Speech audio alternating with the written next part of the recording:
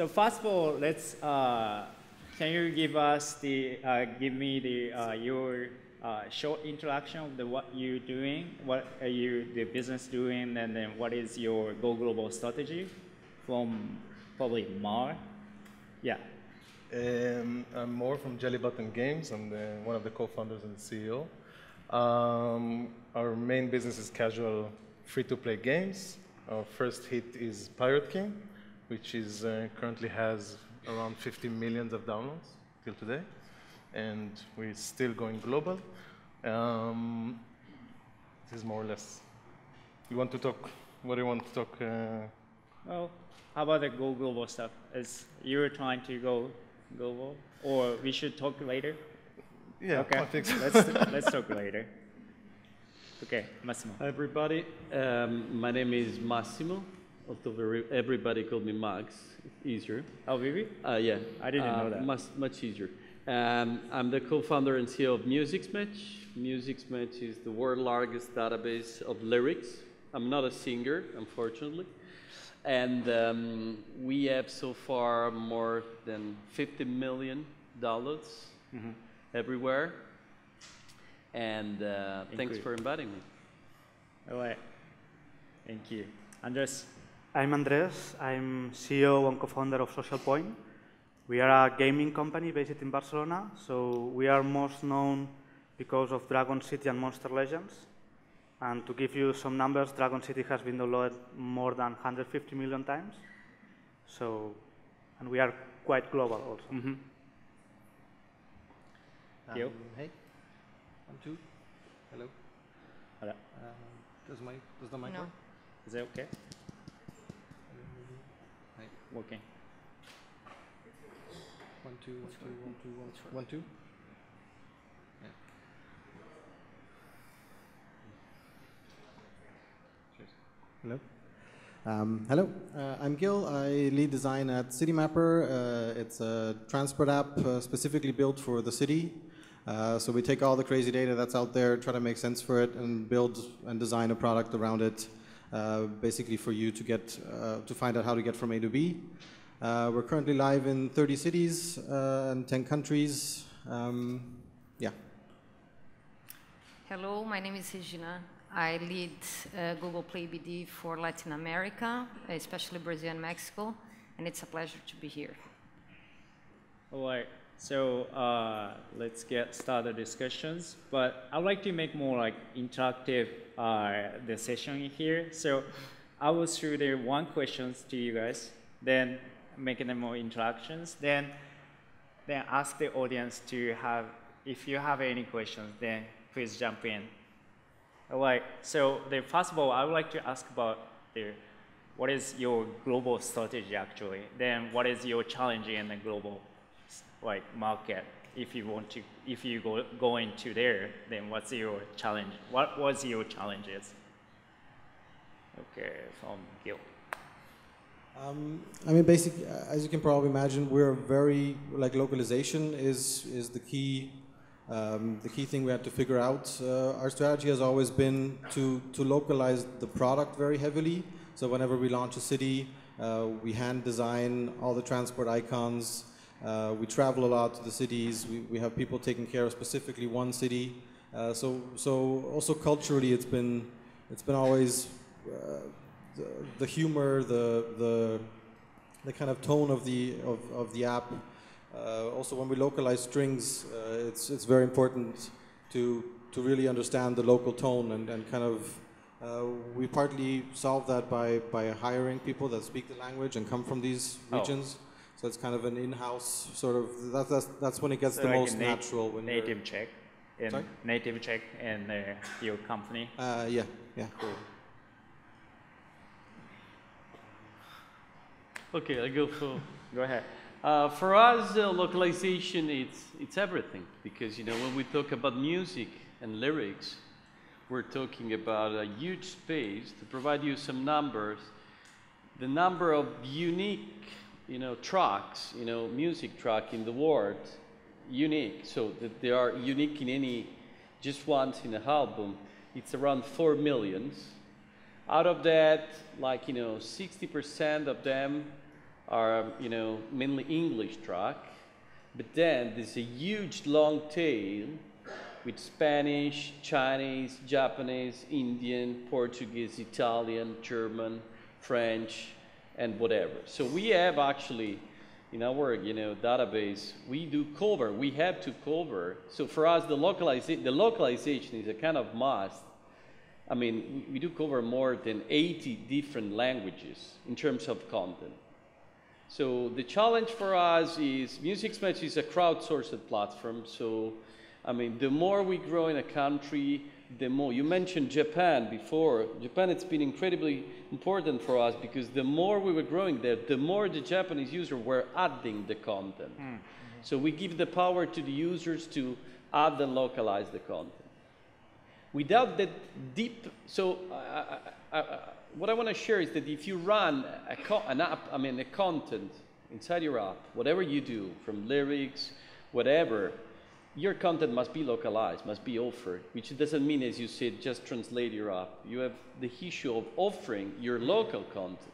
Brazilian, typically, they like certain kind of, music, different from German people, and and US different from Japanese people. So for us, it's really a must to get the local content, plus ensuring the local rights, because we pay rights holder in every single place of the world, But I must say that it's kind of key challenge and strategy for us. Without that, we couldn't really, be present in any country, Like for us, being in Japan without having Japanese, lyrics, it's kind of. So first you publish your application, then you don't localize to Japanese, right? I mean, in general, we don't. I mean, the application and store listing. I mean, we don't localize it immediately. Application. Also, back to how to localize the application. Our goal is we empower the user to translate the app. Okay. Yeah, the contents. Yeah, the content, and also the app itself. I mean, when they complain, they said, "Can you help us?" So that's been extremely important too, besides using, the app, some, translation tool that you offer. But we let them adding local content, Okay. So I think that's very important to empower your user and get suggestion from your user. And then, we try to listen to any of them, by analyzing data. I think all of you guys mentioned a lot of things you can do with Google Analytics. I think that's a key resource for us, Okay. Analyzing continuously data, from any single country. Okay. I'm selling so, it. I would like to move on We have a the little game bit, side. Yeah, we have a little, I will share a little bit different Then- aspect that we are having. I have questions for the game side. All so right. I had a talk about the culturalize or the going to market with culturalize or just localizations. Then I would like to ask the Mar and Andres about how do you think about you like to go with original APK in localized language or separate APK to that market? So first of all, I think that everybody wants to go global. It's all about the efforts, focus, and of course market potential and cost. CPIs are getting extremely high. So as an early developer, you have to be really focused and you really have to put a lot of attention in that. So I would say, as when we started Pirate King, for us we had to think like strategy-wise how to reduce the barrier of localization, because it was a very early stage company and game developer, and we could not afford a lot of money and a lot of marketing, of course, expenses into going global. So save the budget first. Have to if you're an early developer. So what we really believed is like focus on the product and as much as you can and make it seamless and a beautiful experience from the product side. So I would recommend for like everybody who wants to see, there is a beautiful lecture of George Fan, which is the creator of Plants vs. Zombies. It's a little bit 2010, but it's a beautiful lecture about how he convinced his mom to play Plants vs. Zombies. And we're really inspired, of course, by PopCup and a lot of beautiful process they made there. And there he speaks about a lot of how to make this process of first engagement and localization. He has many tricks and very beautiful things. And even not to use more than 8 words, pop-ups. And we understood that if we're an early stage developer, we have to use as much as trick as we can. And we got really inspired from this process. So in Pirate King, we embedded those processes. Later on, of course, we built this strategy with the Google Play team, and of course with our marketing team. And gradually, we started we're located in Tel Aviv, Israel. So we started in Israel, and then we started to grow in Singapore, and Malaysia, and Thailand, and all around Southeast Asia without localizing or culture. People told us you cannot get into Thailand without localizing or culturalizing. And we said we believe that the product is everything, and we believe that we can bring this experience to our users. So in our tipping point, like in our top, it was 450,000 of installs a day, only from Southeast Asia, and 70% of that was Google. And you localize the languages? Nothing. No? Nothing. We only localize the just stores. Publish it in the English? Yes. And we a little bit localized the stores. We used a lot of content community strategy. We worked really close, of course, with the Play team, very focused on that strategy. And then combining it both, it was very, very strong. So as an early developer in return, it's really important to be very focused on what you can do, comparing to the market, to the efforts, and then you can combine it to a beautiful strategy. And now that we're launching Going Global, now that we can afford going global, you really have to, again, focus on the emerging markets. And of course, we're aiming to Latin America and the US and of course, Europe. So for us, this journey was very strong. Cool. How about the Andres? For us, we always launch the games globally. So we check the boxes of all the countries around the world. Okay. No? And then we launch always with one single API because it's easier for us to manage it.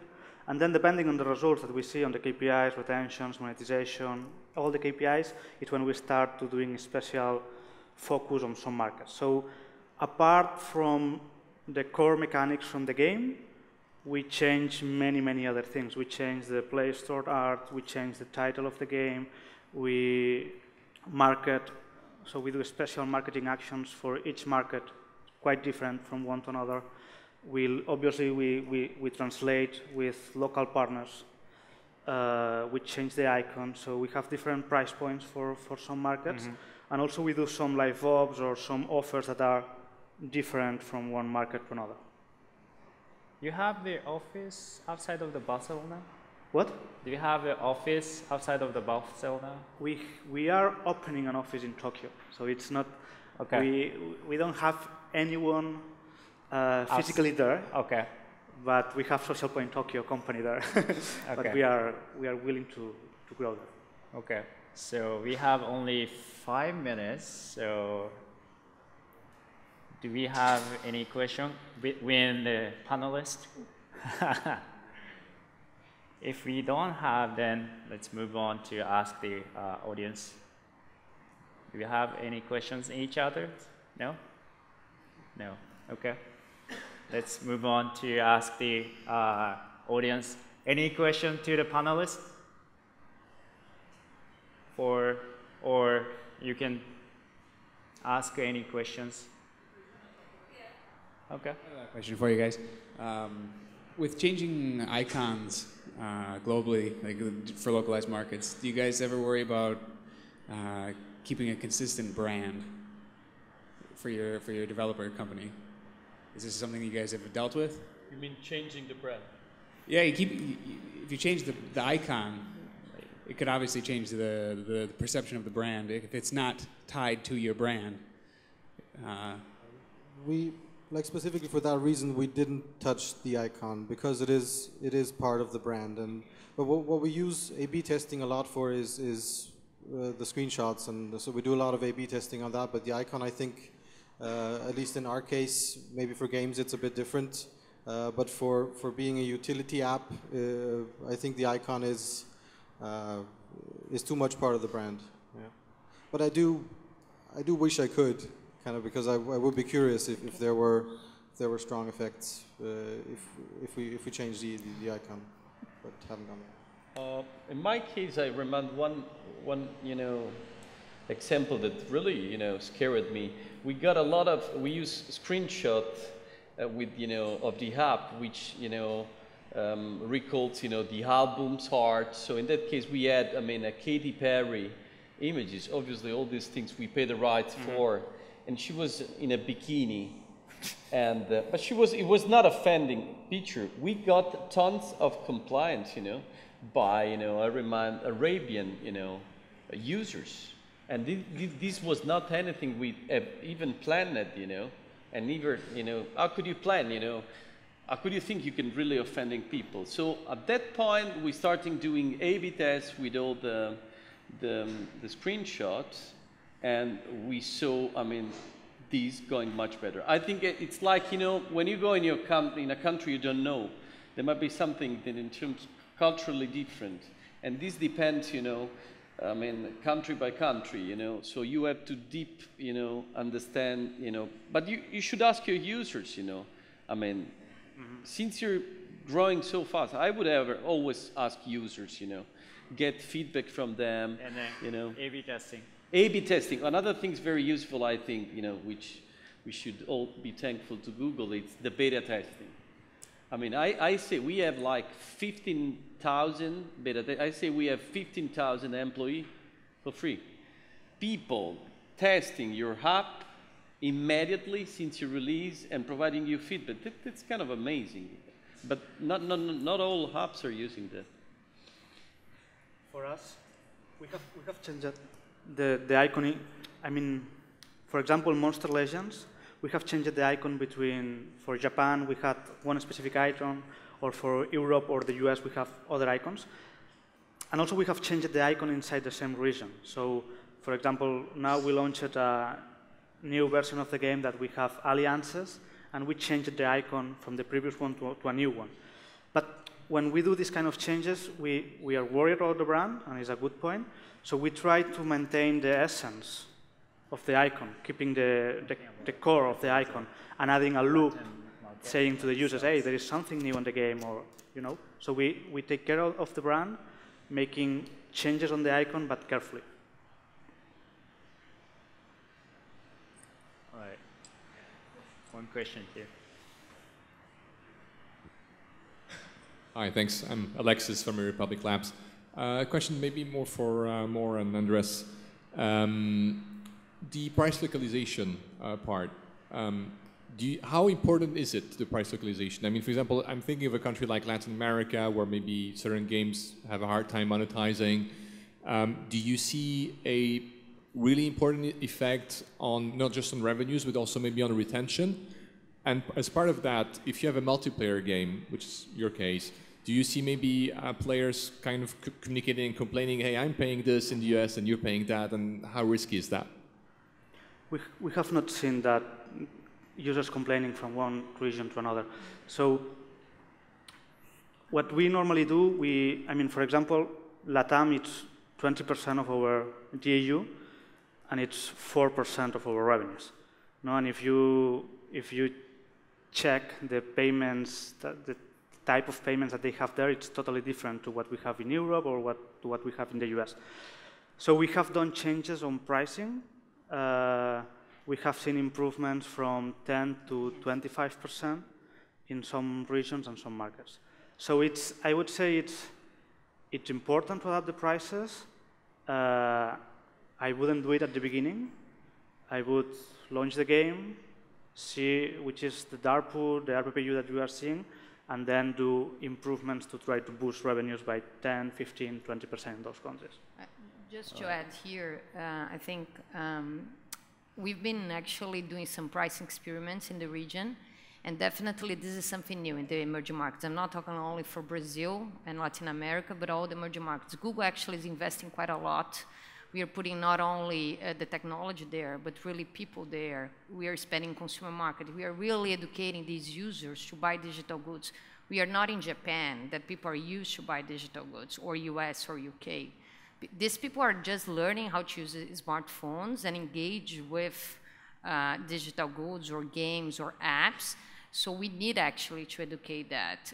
We just launched local forms of payments in Brazil and Mexico, for instance. So until last year, we didn't have only international credit cards were accepted in the store. So this is something that it's a big effort that we've been doing, not only in Latin America, but all the emerging markets. And we're going to be pushing that and educating the users. But I definitely believe changing prices specifically for some markets are important.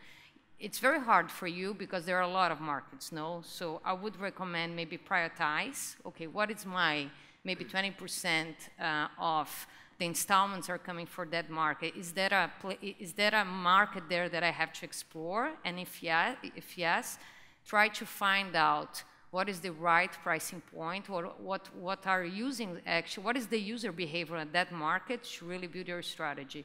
But this is something that we're gonna be investing quite a lot in the next months and years. And if you think that most of these emerging markets, like 80% is Android, it's a big thing. So this is, we are really working to make sure that users understand that they can consume in the store. I think that is our approach. Right. Also, apart from pricing, I mean, we have some more time or not? We need to finish that. But, you know, if you have any comment, then you can. No, I know Alexis, so I can chat with him later on. You know, ask him that later. So, all right. So, thank you for joining us. Then, okay, let's finish the Go Global sessions. But if you have any questions, then please reach out to us. Then ask the questions. All right. Thank you, and then give the big applause to the panelists.